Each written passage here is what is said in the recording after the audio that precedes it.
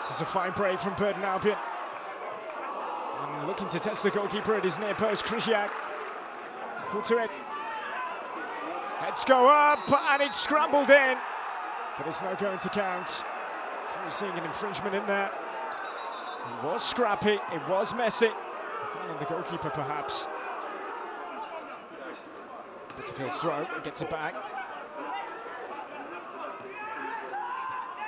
It's good football, this from Exeter. Played him well, and a goal. But it's going to be ruled out. O'Flynn thought he scored. Flag denies him, brilliant from Circum.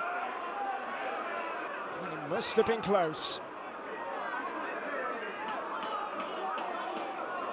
Palmer losing out, Exeter breaking, Circum. Linus makes a save, but it's been put in off the captain. Didn't know much about that, Sharps. And Exeter City lead by a goal to nil at the Pirelli. Coming into this game having scored in 7 of the last 8 away league matches. They've done it again. Ismail. Inside ball in, it's found its way to McGurk. And Burton are back level.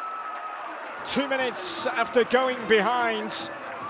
McGurk with a really good finish. And it's Burton 1, Exeter City 1. Done all on his own by Phillips. Straight at Krysiak. A little bit of space here. And a chance! And fired over the top.